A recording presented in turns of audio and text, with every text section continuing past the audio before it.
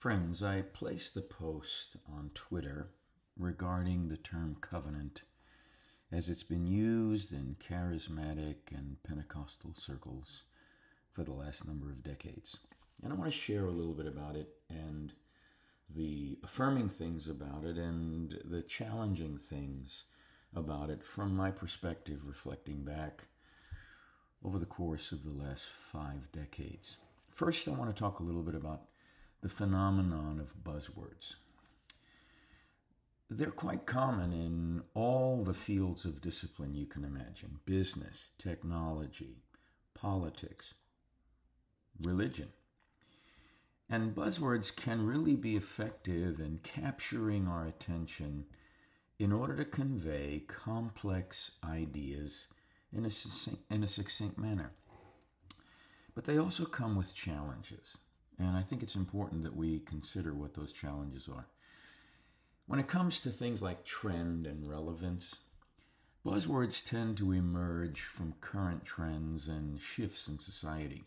Language changes, and certain words gain popularity because they resonate with contemporary ideas and concerns, and even with innovations. Understanding the context behind a buzzword can indeed provide deeper insights into societal and cultural dynamics. They are part of a way that we believe communicates efficiently. So buzzwords can be useful shorthand. They encapsulate complex ideas into easily digestible terms. They can aid in communication, especially when addressing a specific audience familiar with the terminology. Again, in my generation, kingdom became a buzzword theologically. Positive, affirming, challenging at the same time, because then you have to ask, well, what do you mean by the kingdom?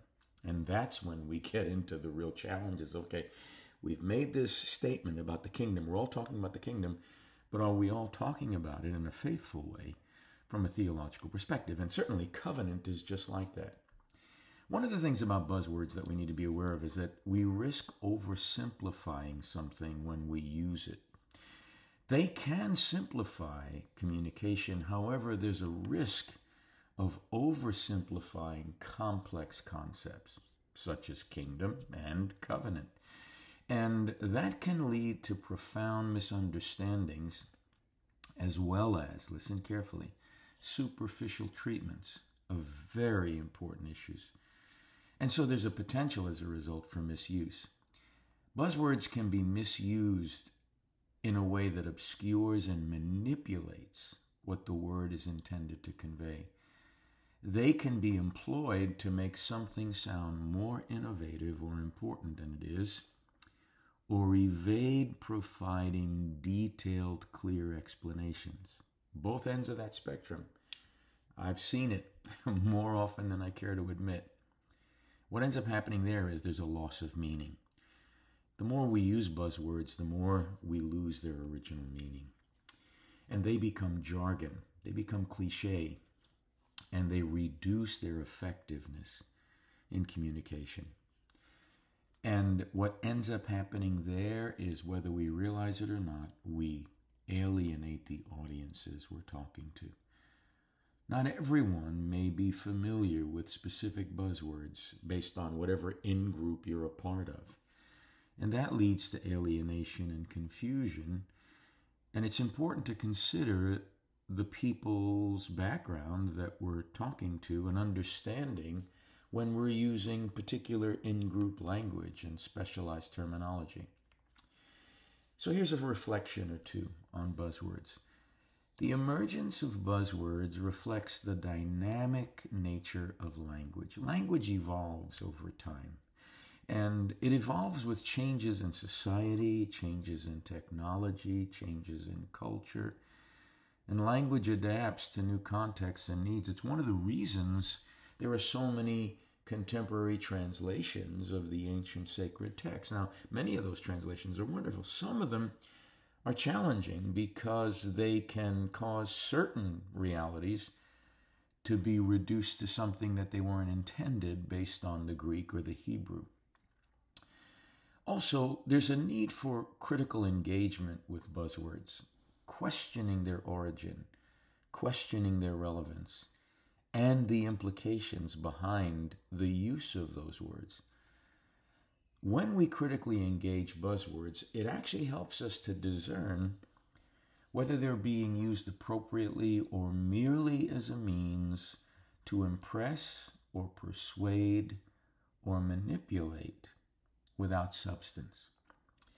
And so balance in communication becomes really crucial. We have to learn how to strike a balance, those of us that speak often and speak publicly, between using buzzwords for efficiency and ensuring clarity and depth in communication. That is vital. And because that's vital, we need to learn how to tailor language to suit the audience's understanding while avoiding over-reliance on trendy terms. Now, for public speakers, for teachers, for pastors, for leaders, that is a skill worth sharpening, honing, and for some, even beginning to develop. There's a certain reflective usage that we need to understand about buzzwords. If we can regularly reflect on our own use of buzzwords, it can lead to being more mindful and effective as communicators. Now, David says, "Let the words of my mouth and the meditations of my heart be acceptable in thy sight, O Lord, my strength and my Redeemer." And I often look at that in a very narrow way when I'm talking about communication. Let the words of my mouth and the meditations of my heart. So out of the abundance of the heart, the mouth speaks, correct? And the heart is both what I'm consciously aware of and the things that are at a deeper level unconsciously that are embedded there. And there are times I bring things to speech that are so deeply embedded I'm not even aware of the roots of those things. And sometimes those things are laced with meaning and freighted with emotion that may not quite be precisely what is intended or what needs to be said. And so when David says, "Let the words of my mouth and the meditations of my heart be acceptable in thy sight, O Lord," we need to realize that everything we say, we are saying in the presence of the God of creation, the God of redemption, the God of the universe. He hears and sees everything we say. And learning to be aware that the words we say are those that we will be held accountable for by the one who gave us the opportunity to speak, so that we speak faithfully. And so we have to learn how to assess whether what we're saying is contributing to understanding or if it's being used as a crutch or taking away understanding. So let the words of my mouth and the meditations of my heart be acceptable in thy sight, O Lord, my strength and my Redeemer. So I actually need the strength of God to speak faithfully, and I also need his redemption when I don't speak quite so faithfully, and I need him to help me to course correct and to change what I say. I need God to redeem my words. All of us need God to redeem our words from time to time. And so buzzwords can be an educational opportunity. Anytime a new buzzword rises, it can be an opportunity for conversation, for education, for exploration. And in that, we can actually have some healthy dialogue and even debate about new words or new concepts and new cultural phenomena. And so buzzwords do play a significant role in contemporary discourse. Yet their effective use requires our awareness, it requires critical thinking skills, and it requires adaptability. And balancing the use of trendy terms with clear, inclusive, and meaningful communication that glorifies God through Christ by the Spirit will enhance our understanding and our engagement when we're speaking of God's stuff. Now, having said that, in my generation, one of the buzzwords became prolific in the 70s and the 80s, and then it had all sorts of iterations in the 90s and the turn of the millennium. That buzzword is covenant. We would talk about covenant bonds. We would talk about covenant relationships. We would talk about covenant community. And so the issues of covenant language in the Pentecostal charismatic movement has evolved over the last many decades in several complex areas. And that includes our theological understanding, our practices as the church, and the potential misuse of it in the way we organize and structure relationships in the church.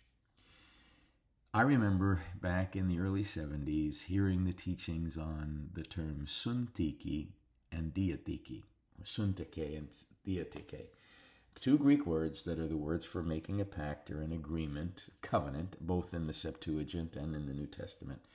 Suntike is based on two parties making an agreement. Diatheke is where one party makes the agreement and the other party simply receives what's going on. So, for example, in the covenant God makes with Abraham in Genesis, God puts Abraham to sleep, and God, while Abraham is asleep, makes certain commitments and promises, and there's a flaming torch and a smoking oven passing between the pieces of the sacrifices that Abraham has laid out according to God's ordering. And essentially, God is making this covenant and actually endowing Abraham with the blessings as well as the challenges of those covenants. But Abraham is simply passive. Abraham isn't making a covenant here where he's the initiator and he's laying out the terms. Now, when Abraham and Abimelech make a covenant at Beersheba, and there are 7 ewe lambs that are exchanged, that's suntiki. That's both parties have an equal part to play. But when it comes to our eternal covenant in Christ, God making the covenant, the everlasting covenant in the sacrifice of Jesus, what we do is simply embrace and accept and believe. God has all the responsibility for effecting that which takes place. And so I think it's important to realize that in our earnest exploration of the New Testament, we encounter, as well as in the Old Testament, these terms in the Greek, suntiki, diatiki, and they're typically translated as covenant. Now, there's a difference. I just explained to you the difference. So simply using the term covenant isn't sufficient. Now we've reduced the meaning if we just use the term covenant, because these words carry immense theological weight, especially when we consider the scope of God's promises and the pivotal sacrificial act of Christ Jesus. It's of utmost importance, beloved, to discern between the divine covenants revealed in Scripture that are made from Abraham to David, etc., etc., etc., etc., all the way through, all the way to Christ, and the commitments we make with one another. World of difference. The covenants of God are divine initiatives, and they're imbued with eternal significance, and they're rooted in His unchanging nature. On the other hand, our human commitments, they are valuable, but they're mutual agreements, and they exist within the realm of our time and life, our temporal experiences. And that distinction isn't merely academic. It's essential for a correct understanding of our relationship with God, first and foremost, and then our relationship with one another. Because if we want to turn something that's tied to you and I to have the sacred weight of what's tied to God, we're already on unshaky, unhealthy theological ground. And so when we talk, for example, about covenant communities, we're talking about fostering a sense of shared purpose and commitment among believers.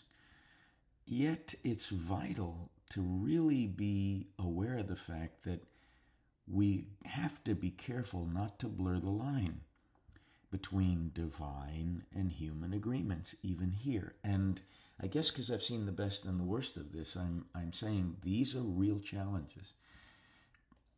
Covenant language, when used to describe human commitments, needs to be clearly differentiated from its theological use. As a matter of fact, I'm arguing we need to start using those terms far more narrowly and less abundantly for many reasons.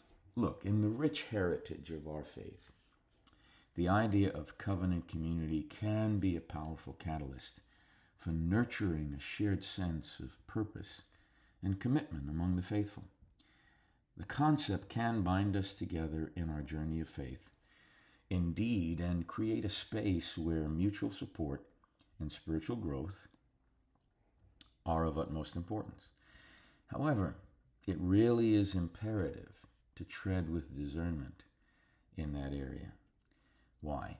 We have to be vigilant not to obscure the distinct line that separates. I know I sound like a broken record, but you need to hear me because this is a concern.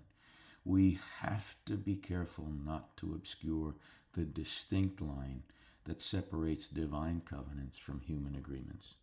Because when we don't, then whoever seems to be managing these covenants can become toxic in their leadership. When we employ covenant language in the context of our human interactions and commitments, we have to do so with a clear understanding and with fear and trembling that as we articulate these things, that they're not on the same plane as theological covenants in Scripture. I've seen that one too many times. We impose a theological weight on these covenants, when in actual fact, we're talking about human beings who already have struggles in communication, already have struggles with discerning good and evil. All of us wrestle with the human condition. And now we're trying to impose some sort of a divine standard that becomes really legalistic and authoritarian and controlling. And what happens then is that we lose all safeguards against misunderstanding our place as human beings, all of us, no matter what our position, no matter what our title, our place in the eternal purpose of the triune God and our relationships with one another. And so we need a holy reminder that while our bonds with each other are vital and life-giving, they're of a totally different order than the covenants God has established with us as His image bearers and whom He is perfecting in the image and likeness of Jesus. What about guarding against abuse? Well, the integrity of our language and concepts in the faith require that as communities we hold this in paramount importance because there's so much abuse going on, especially when we speak of covenants. It's deeply concerning when the sacred terminology of covenant is misappropriated for authoritarian control or, listen carefully, financial gain. Such practices not only distort the true meaning of covenant, but also undermine the trust and the spiritual health of the community where these things are practiced. Transparency and accountability have to be the hallmarks of our leadership structures. And it's critical to maintain a clear line between genuine spiritual leadership and manipulative tactics. True leadership in a Christian context is not about exerting control, lording it over, or reaping personal benefits. It's about serving and nurturing the community. It's about kenosis, the kenotic life, the self-emptying, self-sacrificial life of Christ, which we are to put that attitude and that mind on as leaders as well as followers and lay our lives down for one another. And so it's a safeguard against the misuse of covenant language and we will be protecting the sanctity of our churches, our communities, and upholding the values of the faith once for all delivered to the saints. Now, there are also some psychological considerations that I think we need to be aware of, because from a psychological perspective, it's important for us to realize that maintaining autonomy and the ability to question or disagree is essential to human relationships. Healthy spiritual environments encourage personal growth, critical thinking, and they don't demand blind obedience. So, let me put that in a more expanded version. From a psychological standpoint, the health of our spiritual communities, our churches, hinges significantly on the autonomy and freedom of all of its members. It's essential for individuals within our communities to maintain the liberty to think critically, to question, and to even respectfully disagree with leadership. That isn't a sign of discord. It's a hallmark of mature and healthy spiritual environments, sacred spaces that are safe spaces. A community that fosters understanding and convictions doesn't require blind obedience. Rather, it thrives on mutual respect, open dialogue, and a shared journey of discovery.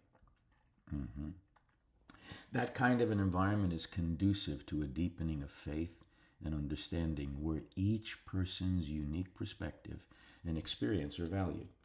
By nurturing those principles, we cultivate a community that's robust, dynamic, and anchored in a faith that's both thoughtful and heartfelt. Now, mind you, those that are in the category of apostolic, prophetic, evangelistic, didactic, pastoral, if they're trained well and they know what they know, they can walk in enough humility to manage that.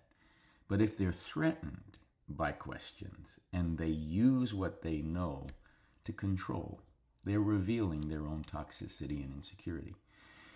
And I guess I've seen that as well. And all of us are susceptible to that. Spiritual authority is not the same as the Gentiles when Jesus speaks of the Gentiles lording it over them, when the disciples saying, "Oh, I want to be the greatest in the kingdom." Yeah, okay. Do you know what you're asking, James? Do you know what you're asking, John? You want to sit on my throne? Only the Father can determine that, but you have no idea what you would have to go through to have that kind of reality take place in your life. And they will eventually discover that it's the cross-shaped life, and they're all going to be martyred for it. And so what we need to do is to consider alternative ways of talking and practicing these kind of things. Listen carefully. In our endeavor to communicate clearly and effectively within our faith communities, it's really wise, I believe, at this season to choose our terminology with more care and precision. When we discuss the agreements and the commitments we make amongst ourselves as believers, it's a beneficial thing to use language that accurately reflects the nature of our understanding. Terms like mutual agreement, shared commitment, community guidelines are far clearer and more appropriate than covenant. And they touch a deeper place. They effectively describe the collaborative and consensual nature of our interactions with one another without the risk of being conflated with the deeper theological concept of covenants.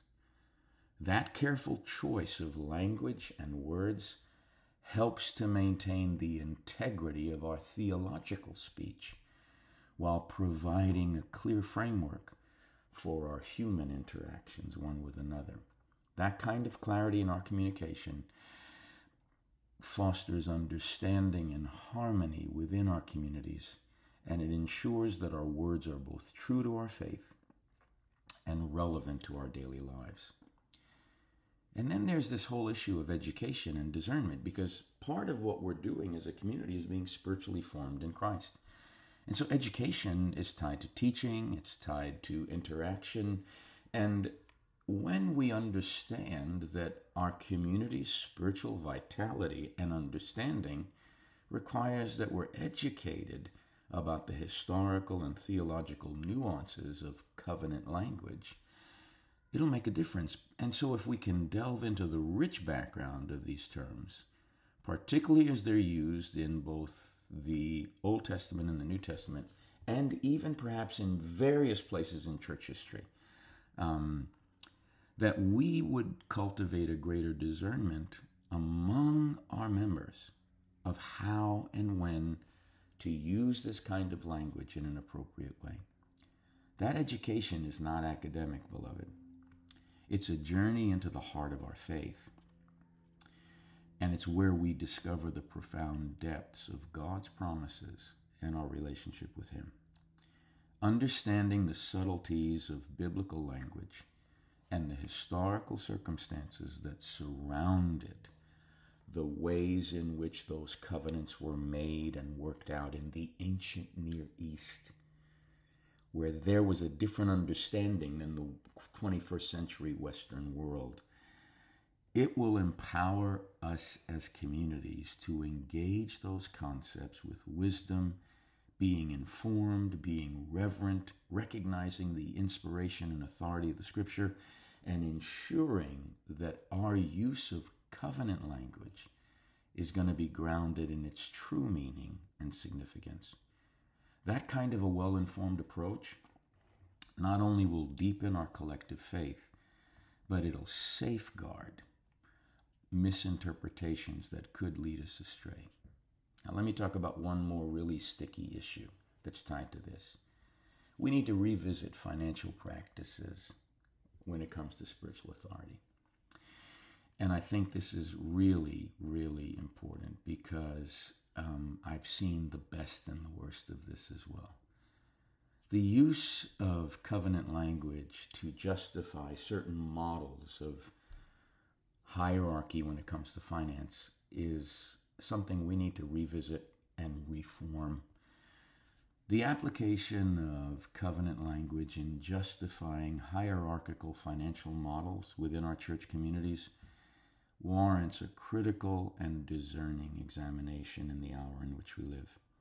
And it's paramount to remember that financial stewardship in the context of our faith should be underpinned by principles of generosity, voluntariness, and utmost transparency.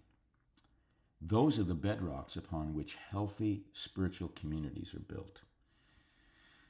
Using covenant language to create a sense of obligation or to impose financial structures that benefit a few against the very essence of our calling to serve and give selflessly is really, really something that we need to talk about and look at honestly and not hide from it.